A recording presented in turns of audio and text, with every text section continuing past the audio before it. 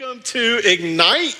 If we haven't had the opportunity to meet yet, my name is Jared, and I get to serve this house as the community pastor. And if you've asked me anything about my job over the last year and a half, you would have heard this answer. I got the best job in the world. Y'all, I get to work with all of our local nonprofits. I was in Guatemala last week, 2 weeks ago. I'm going to be back in Guatemala at the end of this week. We have so many amazing partners here at Ignite, and I get to just go and see and help them minister. It's an amazing job. I'm married. I'm married way out of my league. We've been married 17 years, and I have 4 kids. And in my notes, it says I have 4 amazing kids, but come on, parents, they're amazing most of the time, right? That's kind of just how it works. But it's a beautiful thing. I'm also part of the teaching team here at Ignite, and we get to fill in for Pastor Jason as he's on sabbatical. So last Sunday, can we just give it up for Pastor Jake, who just did an amazing job last Sunday. And I get to step in today and talk to you about Romans chapter 9. Romans chapter 9 is a really heavy, theologically rich chapter, and it finds itself in part of a greater context here. Romans 9 through 11, Paul is saying some really specific and direct things. And I just want to encourage you, as we do every Sunday, y'all, don't take my word for it. Read Romans 9 through 11 this week and see just exactly what Paul is talking about. It would take me probably a long time to explain all of that. And so there are people way smarter than me. We have one of those on staff, our resident scholar, Pastor Mason. And this is what he wrote about Romans 9 through 11 in his article. He says this: when we arrive at Romans 9, Paul is addressing the Jewish assumption that Jews automatically had a right to salvation by their heritage and through their ability to keep the Mosaic law. He also addresses the Jewish assumption that salvation was not available to the Gentiles. He builds on this in chapter 10 to discuss what one must do to receive salvation and to demonstrate the need to evangelize to the world. He concludes in chapter 11 with a warning to the Gentiles and hope for the Jews of being saved. One of the beautiful things about Scripture is we can take this larger piece of Scripture and we can read through chapter 9 and just see some incredible truths that Paul laid out for the Israelites, the Jews of that time. And I really think for us too. So I think as we read through this, you'll see a lot of similarities between the Jews that Paul's writing to and the church here in the South in 2024. You see, the Jews thought that they were okay, that their relationship with God was okay because of who they were. They were God's chosen. They didn't have to do anything. The Jews thought they were okay because of what they kept. They kept the law. They did all the things. The Jews thought they were okay because of themselves and what they did. And Paul's addressing that, and he was saying, no, you're not okay. It takes faith. And he's saying the same thing to us because so many times, don't we think we're okay because our parents went to church? How many times I've asked somebody I'm like, hey, what's your faith story? And they're like, well, I've just always been in church. I'm good. They think that means something. And it's awesome to have a heritage. And we'll talk more about this later. But Paul's telling us the same thing that he was telling the Jews then. He's saying, it's all about faith. It's all about faith. And so he begins walking through this in Romans chapter 9. And he's figuring out who is God. Who is God? So I went through what I call a mid-faith crisis about 10 years ago. Not a midlife crisis. This was way cheaper, by the way. I didn't go out and buy anything. I went through a mid-faith crisis about 10 years ago. I grew up in a Christian school, kindergarten, graduated from a Christian school, went straight to a Bible college. I was there 5 years. Please don't make fun of me for that. It did take 5 years. And I didn't even graduate, all right? Well, I don't know. It's long story, another day. And then, like, my dad's a pastor. And so I just kind of like, I've always been in church. I've always known the answers. If you had a question about faith, they would say, call Jared, he'll know, right? I knew all the answers. I knew how to answer all the questions. But I didn't have this foundational truth about who is God. Because I had to decide for myself. So I'm driving down the road, doing what all good Christians do, listening to Christian radio. And so this song comes on the radio, and I wish I was making this up. But I heard the first 3 lines of the song, and I turned it off. And I'm like, why are we singing this? Like, I'm smart. I'm a good Christian. I know what kind of music needs to be on the radio, and this was not it. Like, why would we be singing about this? So I turned the radio back on next time I got in the car, and a few days later, I heard the song again. And I listened to a little bit more, and then I turned it off. Well, 4 or 5, y'all know Christian radio plays the same song every 20 songs, right? I was in it, I know. So eventually, this song started seeping into me. And I want to read the words, the first few lines of this song. It says this: I've heard 1,000 stories of what they think you are, but I've heard the tender whispers of you in the dead of night, and you tell me that you're pleased and that I'm never alone. I'm like, we're supposed to be singing about God's holiness and about God's power, and he's a consuming fire and all these things. Like, how can we be singing he's a good, good father? I gotta figure this out, Lord. Who are you? So for the next year and a half, just every minute of that I was studying the scripture was in that topic. And I found some beautiful truths at the end of it, and it's really helped shape the back part of my life, that I have a firm foundation about who God is. And so this morning, my prayer for you is that you'll understand a little bit more about who God is. I mean, let's be honest. We could preach every Sunday for the next 2 years and not totally encompass who God is. But this morning, I want you to ask yourself the question: who is God to me? Let's pray one more time, and then we'll hop into the sermon. Father, you are good. And we just got to celebrate people going from death to life, people making a declaration that they were once dead in their sin and that now they're alive in Christ. And what a beautiful thing it was to watch. Your word, your truth transforms lives. And so I pray that this morning, that is what would come. That your word, that your truth would come, and that it would challenge us, and that it would transform us, and it would make us more like you this morning. In Jesus' name, amen.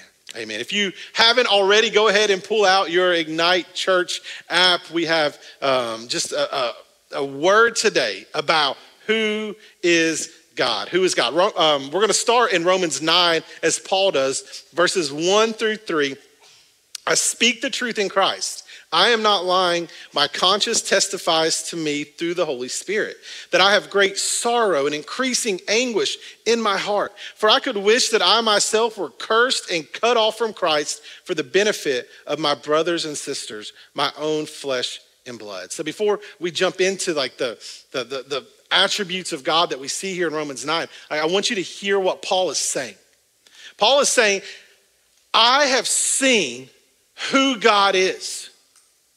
I have had a real life encounter with Jesus Christ. And he is so good and so overwhelming and so majestic that I would trade in my own salvation if it meant that you, the readers, would in turn be saved. Like, that's the kind of God that Paul knew. He was so powerful and so amazing that Paul was willing to risk his own salvation so that other people would hear and would know. He kind of gave me a gut check this week about, Am I willing, like how willing am I to tell others about Jesus? Whereas Paul was willing to lay his own salvation on the line. A.W. Tozer says this in one of his most popular quotes: "What comes into our minds when we think about God is the most important thing about us." What comes into our mind when we think about God is the most important thing about us. So Paul is challenging the modern thinking of that time. He's challenging them to know who God is. And I think he's challenging us today. Like, who is God to the American churchgoer? Who is God to the person who thinks they're good enough? Who is God to us here at Ignite? Questions that we have to answer. And Paul tells us a few things about the true one and only God. So the true one and only God, number one, is justified in all that he does. The true one and only God is justified in all that he does. Romans 9:14 says this: "What should we say then? Is there injustice with God? Absolutely not." So in the 4 or 5 verses leading up to Romans 9:14, Paul is taking the Jewish people on this 23andMe journey. It's like, I'm not going to ask for a hand raise, but like, y'all, 23andMe or whatever we're doing here to figure out our ancestry, like, it's so popular right now. And it makes me be like, man, I really wish I knew like my ancestry. I tried, but I wasn't willing to pay for anything. And so I got like my dad. I'm like, I already knew who my dad was, you know? It just was what it was. So yeah, but Paul is taking the Jewish people here down this walk. And he starts with Abraham and he reminds them of Abraham. And then he reminds them of Isaac. And he reminds them of Jacob. And Paul says to them, hey, it's not about you. It's all about God. Like, you think that you're the special person, but I want you to hear that God's the special person. That he is the center of it all, not you. And in our culture today, and in our lives today, and in my mind today, so often, like, I'm the center of it. There's a saying in my house that ashamedly they say about me often, and it is this: it's Dad's world, we're just living in it. And when they say that, I'm like, yes, it is, you know? But like when my wife says, it's Jared's world, we're just living in it, like I have to take a step back and think, oh, okay, I'm not really the center of the universe. I'm not really the center of everything. And Paul is addressing this belief with the Jews that they were it. That they were what was so special, and that if God was only going to do something, he was only going to do it through them and not through anybody else. I'm thankful this morning that I'm in anybody else, and I'm thankful that they were wrong. And Paul's telling him, like, I'm not telling you that you have to understand everything, but I'm telling you that you have to get in your minds and in your heads and in your heart that it's all about God. That it's all about God. You see, up until the late 1500s, the popular belief, or the only belief really, was that the earth was at the center of the universe. Right? It seems silly to us, but to them, like, they had the Bible.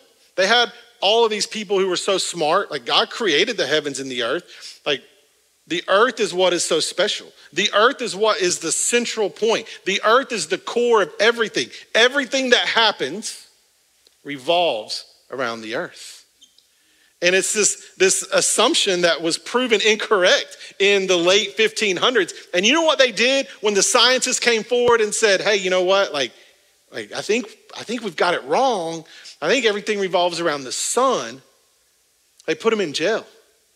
And they excommunicated them from the church. And they said, oh no, we'll have none of that talk. Like, we're it. It's all about us. And as they studied it more and more, you know, the really cool thing, it's like a it's like playing tetherball, right? And so you have the sun up here and there's this giant string that's attached to it and the earth is here. And so the gravitational pull of the sun keeps the earth going. If the sun ceases to exist, then the earth continues to go on whatever path it was going. If it was going this way, it goes that way. If it's going this way, it goes that way. Whatever way it's going, it just keeps going because there's nothing to pull it back. There's nothing to rein it in. In my life, watch this. The S-O-N, if he's not at the center, there's nothing to rein me in. I just keep going down the path that I think is best. And there's nothing to pull me back. And so I'm thankful that I know that he's at the center of it, that he's at the center of my life, and that his world doesn't revolve around me. My world has to revolve around him. And watch this. If my world revolves around him, then everything he does is good. Everything he does is purposeful. And I might not see it, and I might never know it, but if I'm truly revolving around Jesus, I have to understand I may never know the answer. I might never know, but I have to trust him because the true one and only God is justified in all that he does. So who is God to you this morning? Does he revolve around you? Is it my time and my money and my life and my job? Do I get offended when I walk through the building of a church and nobody says hi to me and I'm like, can't believe nobody said hi to me, right? Like this happens, like to me sometimes. Like I'm like, I can't believe nobody said hi to me. What is this, right? I'm like, I should know better, right? Like, we have to let go of this idea that we are it. And we have to just put our arms around the idea that God is justified in all that he does and that our world has to revolve around him. So not only is the true one and only God justified in all that he does, but number two, he is not obligated to show the same mercy to all. Romans 9:15-16 says this, for he tells Moses, I will show mercy to whom I will show mercy, and I will have compassion on whom I will have compassion. So then, it does not depend on human will or effort, but on God who shows mercy. Paul's giving the Israelites here a lesson on mercy that, man, it is hard. It's a hard lesson. Like, I just want you to hear that. Paul's telling them, God gets to decide where he's going to show mercy. God says, I'll show mercy to whom I will show mercy. I'll have compassion on whom I will have compassion. Like, not you. You don't get to decide who gets mercy and who doesn't. I think in our lives, in our world, it shows up in a couple of different ways. Okay, so two examples it shows in my life is the first. I just want to say, if my neighbors are watching online, like this ain't about you, I promise. It's just an illustration, okay? I have great neighbors. But let's just say that I had bad neighbors on this side. And these neighbors, man, they kept to themselves. They stole my cable. They plugged their faucet up to their hose up to my faucet and watered their lawn. Like the grass was higher than the cars. Like they never let me borrow anything. When they did borrow something, they never gave it back. Like they were just like bad neighbors. I think we would all agree that they're bad neighbors. And then on the other side, I have these neighbors, and man, they come over to the house. He has every tool I'll ever need, and he knows how to use them, so I don't have to worry about it. Like sugar, I get whatever I need, they got, all right? Their yard is immaculate. When I'm on vacation, they'll cut my grass, or they'll come and get my mail, and they are good people, and they are good neighbors. So, when we're having church on Sunday, which neighbor am I more likely to invite? The good neighbor, because they're already good. And man, if I can just get them to church a little bit, like they'll catch a little Jesus and things will be really good. But man, like I ain't talking to them. They're bad neighbors. right? And Paul is telling the Jews here, like, you don't get to decide who's good and who's bad. You don't get to decide who makes it to heaven and who doesn't. God is merciful, and he's the one who gets to decide who he's going to show mercy on and who he's going to show compassion on. You don't get to say so in the matter. Another thing I think it does for me is say that you and I have the same job, okay? And we work 40 hours every week. We are both equally awesome at our jobs. And at the end of every work week, the boss comes in and he hands you a check for $1,000 and he hands me a check for $1,000, which after bills and taxes, like I get $2, right? Like it's just how it is. But so one Friday, he comes in, he hands me my envelope. I open it up. There's $1,000 in there. High five. Let's go. Payday, baby. And then he hands you one. He hands my coworker one. And they open the check and there's $1,000 in there. All right, let's go. And then he says this, what's this? And he pulls out another check for $1,000. Oh, my immediate thought is not like, oh man, that's so awesome. My immediate thought is, where's mine? Where's mine, Mr. Boss? Like, you gave it to him, you owe it to me. Oh, no. I agreed to work 40 hours and get $1,000. You agreed to work 40 hours and get $1,000. But he just gave you a little extra this week. Just gave you a little extra this week. Paul is telling, again, us, the Jewish people of that time, you don't get to make this decision. God is going to show mercy to the Gentiles. They are going to receive salvation. And you don't need to be jealous.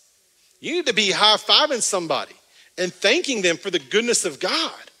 And so this morning, church, like, who is God to you? I ask again. Is he somebody that owes you something? Oh man, I prayed this week. Things are going to go good for me today. Like, I used to think, honest to goodness, when I was in high school, I'm like, man, like, I didn't do anything bad this week. I didn't say any bad words. I didn't lie. I didn't cheat on a test. I prayed. Like, I should have a good basketball game. God owes that to me. And that trickles down into our spiritual walk. And we start looking at God as somebody who owes us something. And Paul is telling them and us, you got to get your eyes off of that. God owes us the mercy of Jesus. That's it. And so don't be jealous. And it's so hard. So this morning, like, who is God? Is he somebody who owes you something? Or is he someone you owe everything to? All right. The true one and only God, not only is he justified in all that he does, not only is he not obligated to show the same mercy to all, but point 3, the true one and only God is chiefly committed to his own deserved glory. Verses 22 through 24 say this, and what if God, wanting to display his wrath and to make his power known, endured with much patience objects of wrath prepared for destruction? And what if he did this to make known the riches of his glory on objects of mercy that he prepared beforehand for glory on us, the ones he also called, not only from the Jews, but also from the Gentiles? So if I'm being totally honest here, the first time I read this, I was like, what? What does he say here? And the word of God can be confusing sometimes. And here's one of the beautiful things about the word. It explains itself. And so I want us to go back and walk through these few verses. It says this, and what if God, it's like, what if? Like, just what if God wanted to display his wrath and make his power known?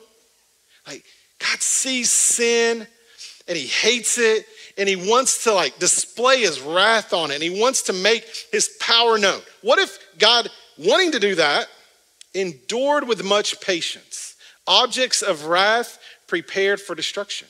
Okay, let me ask us a question this morning. Apart from Jesus, who would we say is destined for a life of destruction? Me. All of us, right? So Paul says, hey, what if God wanted to show his wrath and wanted to show his power,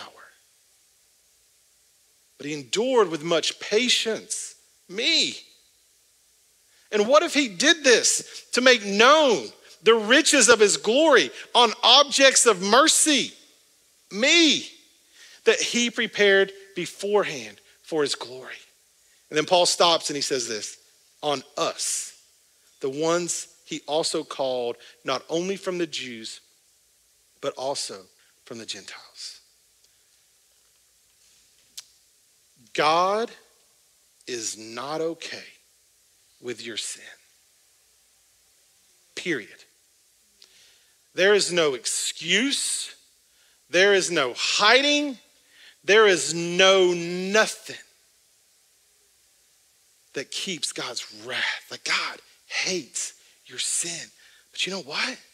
Sometimes I don't think he hates my sin quite as much as he hates other people's sin. Sometimes I think that he's okay if I have a good life, if I tell people about him, if I keep these couple things in the back. I'm just going to tuck them away nice and pretty. He'll never know. He'll never care. But I need you to hear this morning that God hates sin. God wanted to display his wrath and his power, but he was so patient because he wants us, his objects of mercy, to realize what he did for us. It's such an amazing thought to think that God did that for us. So I ask you this morning, like, who is God to you? Is he someone who's okay with your sin? Is he someone you can flippantly disobey? Is he a God that's okay with your sin? Or is he a God who is patiently waiting for you and me and mercifully wanting to make us more like himself? I know it's been a hard message. I know that it's a deep, thick message. And when Pastor Jason gave this chapter to me, I was like, slid it back to him. I got to get up there and tell them this. I want to talk about love and joy and peace. I want to talk about the good things. But I get to end with the best thing. The best thing. Because the true one and only God not only is justified in all that he does, not only is he not obligated to show the same mercy to all, not only is he chiefly committed to his own deserved glory, but the one true and only God is genuinely impacted by our faith. Romans 9:30-32 says this, what should we say then? Gentiles who did not pursue righteousness have obtained righteousness, namely the righteousness that comes from faith. But Israel, pursuing the law of righteousness, has not achieved the righteousness of the law. Why is that? Because they did not pursue it by faith, but as it were, by works. So I want you to imagine the shock and awe here that the Jewish person was hearing. The Israelites were hearing Paul say this, like, you don't have faith. You don't have eternity with Jesus. You don't have a hope. I know you've been chasing, and I know that you have been trying to keep all the laws, and I know that you go to synagogue and church when you're supposed to, and I know that you do this, and I know that you do that, and I know who your father was. He was Abraham, and I know that. But without faith, you're not getting there. And he says this, but Gentiles, but us, who weren't even pursuing it. We didn't even know how good God was. Jesus shows up and draws us to him. And we, by faith, get to see that. And now we have the opportunity to place our faith and hope in him.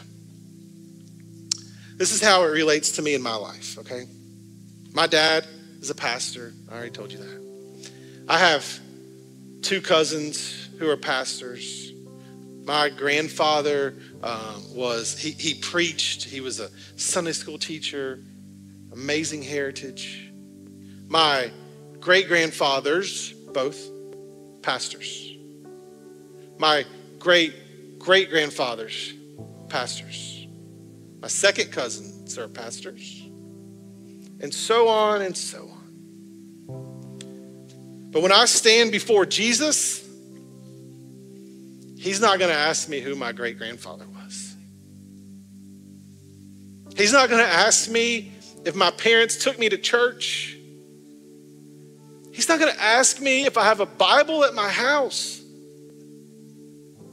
He's going to say, do you know me? And it's the beauty and the agony here. The beauty that it's so simple. Placing my faith in total surrender to him. And the agony because I can't get there on my own. And I want to so bad. I try so hard. But I just can't without total surrender to him. So how can you trust in a God who is justified in all that he does, who shows mercy to whom he wants to, who is chiefly concerned with his own glory? Like how do I know that I can trust this God? Because God is so committed to his sovereignty. Because God is so committed to showing mercy and so committed to his own glory that he watched his son die so that we could have life eternal. So I ask you one final time, Ignite. Who is God to you? Have you been playing around with his mercy and his grace? Are you trying to earn your way in? Do you think that you're okay because there's a Bible in your house, or you went to vacation Bible school 7 times every summer? Or have you put your faith and trust in Jesus? I'm going to pray. And when I pray, I'm going to ask you to respond. I'm going to ask you to respond to the gospel. And here's a couple of different ways that you can respond. Our prayer and care team are going to be at both sides of the auditorium. And maybe you're here this morning and you would say, I don't know this God. I do not know God. And this morning, Jared, if you're telling me that this is all true, that there's a God who loves me so much that he gave his son, and he is like, I don't need to be the center of my universe anymore. I keep messing it up. And I want to let go. And I want to surrender to that God. Would you, when I'm praying, would you come find one of our prayer and care team members? Let them show you through the word of God how you can know that God. Or maybe you're here and you would be like, hey, high five, Jared. Good message. I'm good though. I came to church 3 weeks ago. Hey, my mom raised me in church. My grandma drugged me by my ear every time the doors were open. I'm okay. And maybe this morning, the Holy Spirit is working on your heart a little bit, and he's saying, there's more to the Christian life than just being okay. And you need to take that next step of total surrender. God, I don't want to keep any hidden sin from you. I don't want to keep anything in my life that you don't know about. I want you to have it all. I want you to have it all. I want you to change the way I think. I want you to change the way I act. I want you to change the way I parent. I want you to change the way I work. I just need you. So as I pray this morning, don't wait and then stand up as we dismiss and walk out the door and be like, you know what? I'm going to come next week. Right? Respond today if the Holy Spirit is drawing you to himself. Father, in